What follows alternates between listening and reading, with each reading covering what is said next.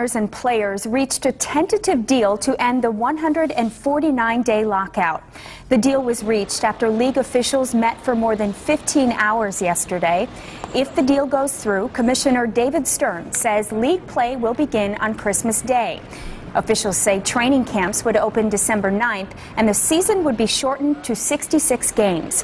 Stern said all signs point to the deal officially being approved.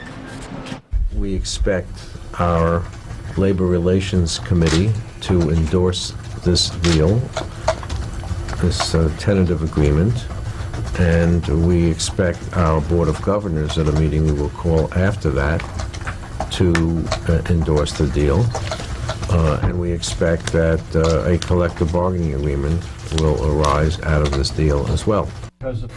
Stern also said it would take about 30 days for games to be organized after an official agreement is reached.